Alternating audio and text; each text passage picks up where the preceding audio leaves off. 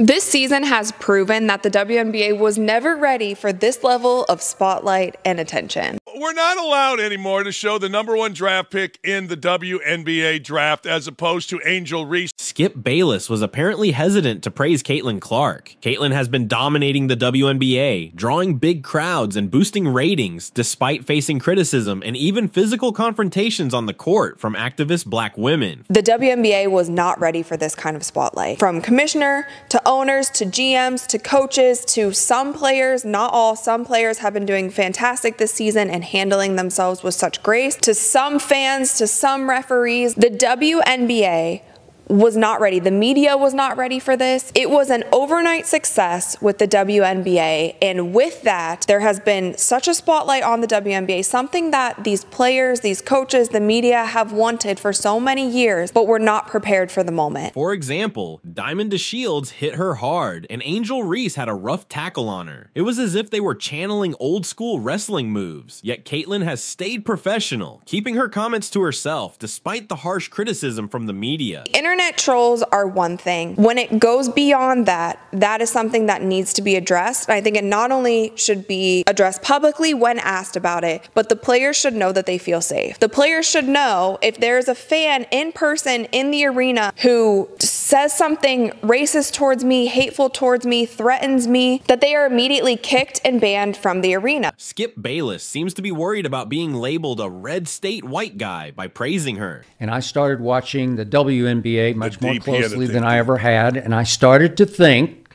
deep down in my psyche, wait a second, but I'll be the first to admit, I felt guilty saying so on TV or on social media. I did not want to look like this red state white guy cheering for this red state white girl. Our country feels split enough racially already. I didn't want to pour gasoline on that fire. If you're wondering where you can find Skip Bayless now, his show is on YouTube. It seems he's reluctant to support Caitlin Clark publicly due to fear of this label. Maybe I was wrong about this, but Caitlin Clark started to feel like, to me, some sort of new right-wing symbol.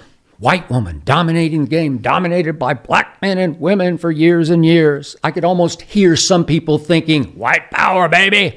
And please, I'm not saying Caitlin Clark is far right in her politics or beliefs. I have no idea what her politics or religion are. He recently shared his thoughts on Caitlin Clark. He mentioned that when Caitlin Clark emerged from Iowa, he found himself watching the WNBA more closely than before. He acknowledged that he thought Clark was incredibly talented, but felt uneasy about praising her publicly. Because she has carefully, and I say smartly, avoided taking any rookie year stands because she's already such a lightning rod.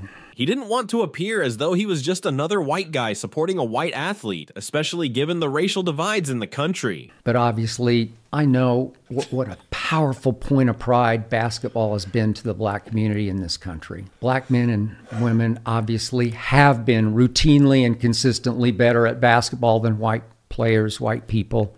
Bayless admitted he worried that Clark might be seen as a symbol of white dominance in a sport traditionally led by black players. I told myself it's not racist for me to like Caitlin Clark's game and to say so publicly. And I have no doubt some of the early resentment among black stars in the WNBA was caused from them reading their social media mentions, their comments, and deciding that Caitlin Clark had become the darling of the far right. However, he clarified that he didn't believe Caitlin Clark held any far-right views or was deliberately promoting any political agenda. We're not allowed anymore to show the #1 draft pick in the WNBA draft as opposed to Angel Reese, a woman who can't run. I mean, next time you watch Angel Reese play, yes, she can play. She's a good player, but she can't run. But we're not allowed to show the #1 pick in the draft, the most dynamic player, including everybody. Why? Well, because it's racist. Bayless pointed out that Clark, unlike Larry Bird, who became the great white hope in the NBA, has an exceptional skill set that stands out on its own. Skip Bayless felt guilty. He mentioned that despite initially promoting Angel Reese as Rookie of the Year, he realized that it's not racist to publicly appreciate Clark's talent.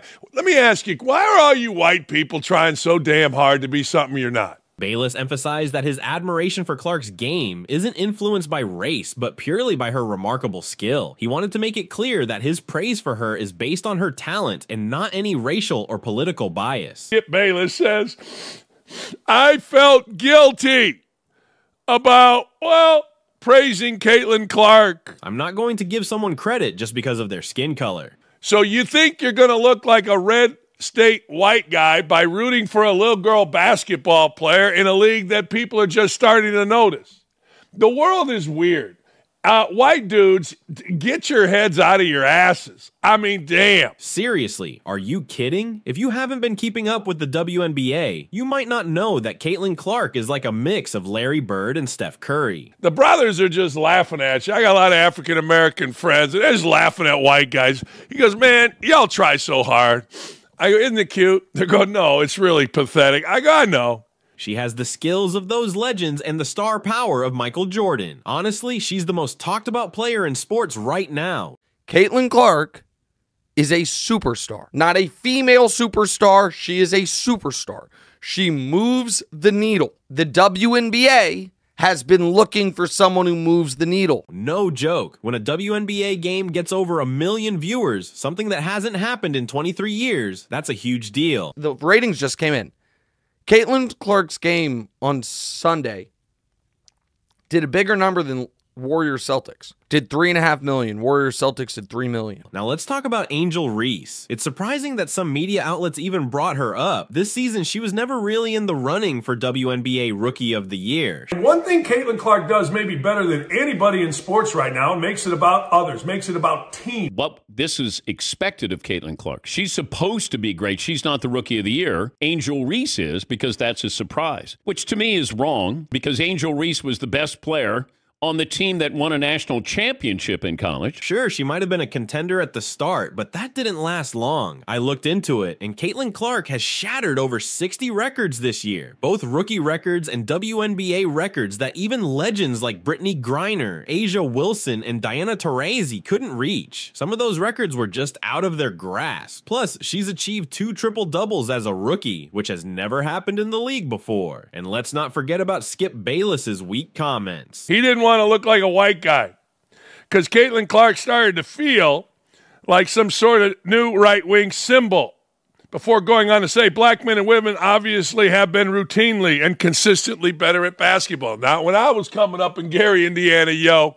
This is what happens when someone tries to cater to race baiters. You know, the way that Caitlin Clark became polarizing was because of the way the WNBA players acted like such jackasses. Angel Reese celebrating, Kennedy Carter, whatever the hell her name is, knocking her on the ground. The coach, Cheryl Reeves, being dumb enough to put up "It's not about one woman." That is divisive, that is hateful, and people reacted to it. It wasn't about whether a white girl came in and dominated a black sport. Hell, there is no sport. Apparently, I'm in hot water for recognizing talent without focusing on skin color just because that person is white. So am I in the wrong here? If you're upset, I understand. It's my fault, not yours. Honestly, I don't care about skin color. Caitlin Clark is white, and there's no reason to apologize for that. The WNBA is no sport until this year with Caitlin Clark. It's just a collection of people playing basketball, which I guess is a sport, but it's no league, I guess.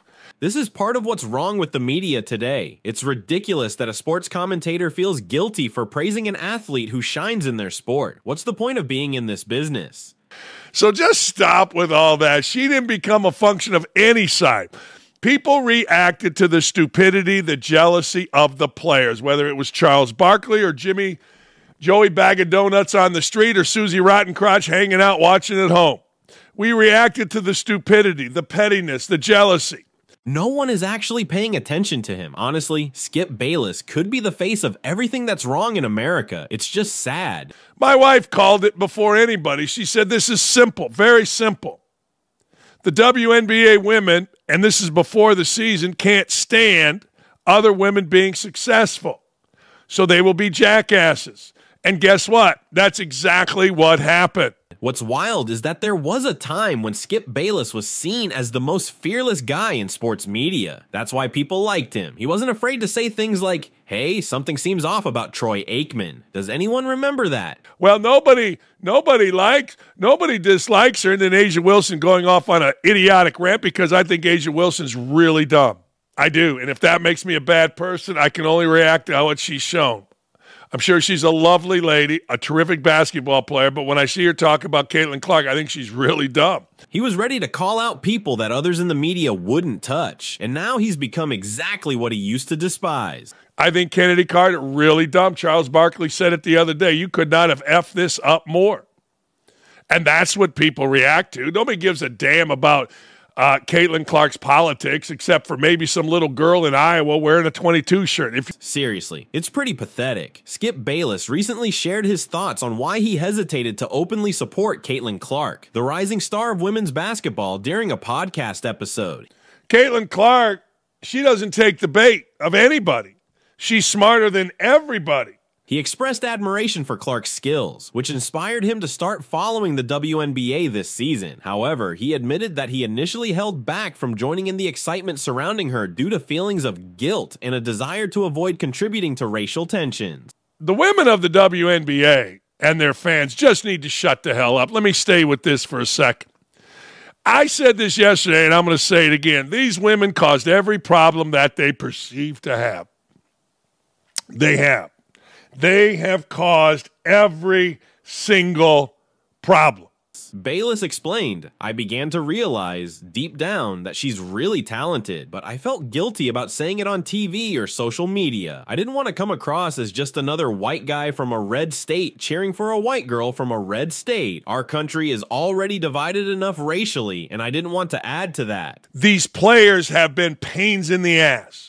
These players have been oft-times violent. We've seen Caitlin Clark shoved from behind, knocked from the side, hit in the head. These players have been racist to the point where the word white bitch was said more to Caitlin Clark than hey Caitlin. To the point where Indiana Fever general manager Lynn Dunn had to address this with video and audio and get it to the league office to get it to stop because these players were such jealous, petty dumbasses. Earlier this year, Bayless had been critical of Clark, even questioning her potential on FS1. He remarked, Caitlin, I'm not sure if she has that drive. While he acknowledged her talent and shooting ability, he expressed doubts about her competitive spirit. And now we saw Angel Reese, who has made herself into whatever the hell she thinks she is, celebrate when the little white girl got knocked on her ass by some girl acting like a dude, Kennedy Carter. We've seen Angel Reese and her team lie about being accosted by the media on their way off the bus into a hotel when it was one guy asking one question about one incident. He also noted that part of his reluctance to support Clark stemmed from the perception that she had become a right-wing symbol because of her success in a sport traditionally dominated by black athletes. We've seen the dumbest of the dumb here in the WNBA in terms of athletes. We've seen women that are absolutely not ready to jump onto the national stage. But is it their fault? Oh, hell no. It's never their fault. You know whose fault it is now? The commissioner. The commissioner of the league is at fault because the commissioner of the league didn't, quote, protect the players when asked about the comments online, sexist, racist, whatever. She talked about rivalries and the growth of the league. What she should have said is our players have been dumbasses. Our players started this type hate. Our players were jealous, petty. Our coach, Cheryl Reeves, was envious and defensive to the point where she actually put out in her tweets, not about only one woman or something like that. That's divisive. Bayless clarified that he wasn't implying Clark held any far-right beliefs. Rather, he was concerned about how his support might be interpreted in a politically charged environment. That's what these dumbasses are doing. And in true Sarah Spain and other dipshit women journalist fashion, it can't be the women's fault. Oh, hell no. How could it be the women's fault? Because they're perpetual victims. Isn't that what we do? Isn't that how we try to portray this? It isn't the women's fault. Certainly can't be Angel Reese's fault that she acted like a complete dumbass in celebrating Caitlin Clark getting knocked on her ass. Can't be that fault. Can't be the Olympic coach's fault for sitting there like an OG glob of shit and talking about how Caitlin Clark didn't deserve to be on the Olympic team and putting out a hashtag saying not about one woman. In the midst of his reflections, Bayless's career has faced challenges, especially after leaving FS1, where his ratings had dropped significantly. Yes, it's racist according to the idiots. When will the madness end? I think it's on its way to ending. I do. I think that Netflix special last night showed that black folks can get on white folks on black folks, and everybody can laugh about it. And truthfully, if all the little D-bags like Seth Davis or Dan Wolken or Greg Doyle, the little white liberal peens in the ass don't like it, screw them. Critics have suggested that his recent admissions might be an attempt to regain relevance in a changing media landscape. Some view his comments as genuine, while others see them as a calculated move to stay in the spotlight. Women hate to see other women's success. They hate to see it. The jealousy, as Charles Barkley said, the pettiness. Yep. She told me before, she said, you will see incredible pettiness, jealousy. There's no understanding that Caitlin Clark is helping everybody. Right. There's jealousy about the shoe contract, jealousy about the basketball, the first round pick.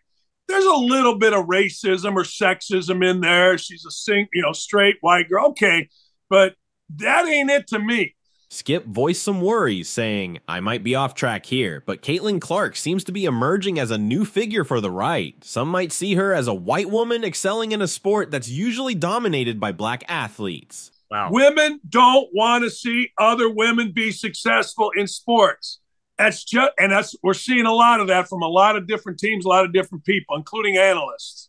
I can almost hear some people thinking, white power. Let me be clear, I'm not suggesting Caitlin Clark has any far-right beliefs or anything like that. Honestly, I have no idea about her political or religious views since she's managed to stay neutral during her rookie season, especially given how much attention she's getting. He added, I completely understand the significance of basketball within the black community in this country. It's evident that black athletes have traditionally shined in this sport. Recently, during a press conference, Clark was asked about her political stance after she liked a post from Taylor Swift endorsing Vice President Kamala Harris for the upcoming election. While she didn't endorse anyone or mention specific candidates, she stressed her desire to use her platform to encourage people to vote. Caitlin Clark is from Des Moines, Iowa, where she played college basketball before going pro and being drafted by the Fever. She's the middle child in her family with two brothers, Blake and Colin, and her parents Ann and Brent have strong ties to Iowa. Since her junior year at Iowa, when she led the Hawkeyes to the national championship game against Angel Reese and LSU, there has been a lot of talk about how her race impacts her popularity. These discussions grew even more during her first WNBA season, particularly when she played against Reese's team, the Chicago Sky. Early in her rookie year, Clark faced some rough fouls from opponents, but a particularly contentious foul by Chennedy Carter from the Sky in March led to significant backlash from her passionate fans. In the first episode of her podcast last week, Reese mentioned that she believes many of Clark's fans have racist attitudes. She said, I think it's mainly the fans. Clark's fans, Iowa fans, and now Indiana fans who are very loyal, which I respect. But sometimes their behavior can be quite disrespectful. There seems to be a lot of racism involved. Bayless isn't the only controversial sports commentator who has touched on Clark's race in relation to her WNBA reputation. For example, in June, ESPN host Pat McAfee had to apologize on social media after calling Clark a white bee during a live broadcast. Even in his apology, McAfee stood by his view that Clark's race influences how she's perceived in the WNBA and how she's treated by other players. McAfee initially said, is there a chance people just like watching her because she's so electrifying and stands for something? Maybe, but instead, we hear that we only like her because she's white and that she's popular only because other rookies are performing differently. That's nonsense. The WNBA, especially their refs, should stop trying to undermine her at every turn. She's a special player, and we're fortunate to have her in Indiana. Jim Trotter, a columnist for The Athletic and the New York Times, has written several articles addressing Clark's race. He criticizes both her fans and Clark for not strongly confronting the prejudices some of her fans hold. What do you think about this? It's unbelievable. She's an amazing basketball player. Objectively, she's the second best in the league right now as a rookie. She's even in the MVP talks and totally crushed the Rookie of the Year award. What are your thoughts? All right, I'm out. Until next time, thanks for tuning in.